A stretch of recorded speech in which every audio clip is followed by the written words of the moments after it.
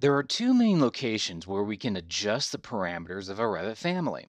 One location would be inside of the Revit project. The other location is inside of the family itself. To adjust the properties inside of the project, we would need to first activate the command for that family or select on that family somewhere inside of your project.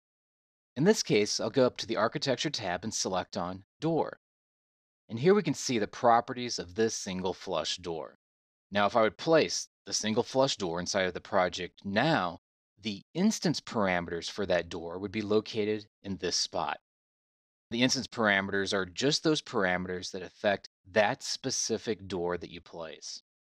Now, there's also something called type properties. Type properties will affect all of the doors which are 36 by 84 single flush. So, not just the single door that you place, but all of the 36 by 84 single flush doors that may already be loaded into the project. And we can find those parameters underneath Edit Type. So when you select on Edit Type, you get the Type Properties dialog box. And from here, you can change such things as the materials of the door and the overall size of the door. If we would click on OK to this, then just within this project environment, we'd have those new properties for the single flush door. Now I'm going to click on OK. But the other thing that we could do is modify these properties inside of the family itself. And we can do that if we go to the project browser, scroll down until we find our families, continue to scroll down until we find doors, expand out the doors category, and then select on single flush door. Right click on single flush door, then click on edit. And now this will open up the door inside of the family editor. Now we can find those type properties that we were looking at a moment before underneath the Create tab by selecting on Family Types. Here in the Family Types dialog box, we can find all the properties associated with that type, in this case 36 by 84, of door. If we wanted to create a new type of door, we could do that from this dialog box. Come over here to Family Types and then click on New. Now, instead of a 36 by 84 door, I think that I'll make a small little closet door, so a 24 by 84 door.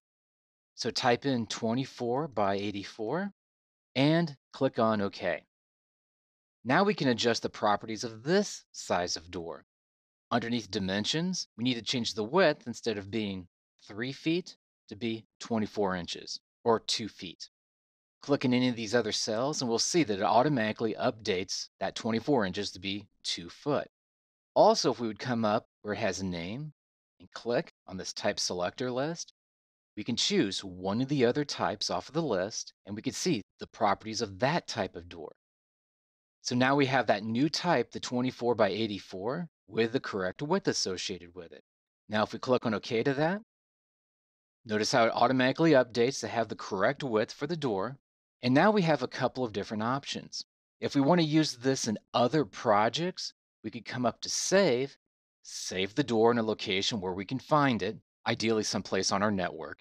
From there, we could load it into other projects. The other option that we have is just to come over here to load in the project and close. And when we do that, it will load this door immediately into our project. It says, do you want to save the changes to the single flush door? Select on yes. Do you want to replace the existing file? Select on yes. And yes, you want to override the existing version. Once you've done that, it doesn't look like much of anything has happened, but if you come up to the door underneath the Architecture tab, you'll now see underneath Properties on the Type Selector list, if we click, we now have a door which is a 24 by 84 door. And if we would try to place that inside of our project, we now have a door of that type available to us. So just remember that there's two different locations where you can adjust these properties. One is inside of the project itself. That's just by selecting on the door, going to Edit Type, and then editing its properties from here. Your other option is to go under the project browser, find the family that you want to adjust, right-click on it, select on Edit. Then at that point, you can adjust the properties directly inside of the family.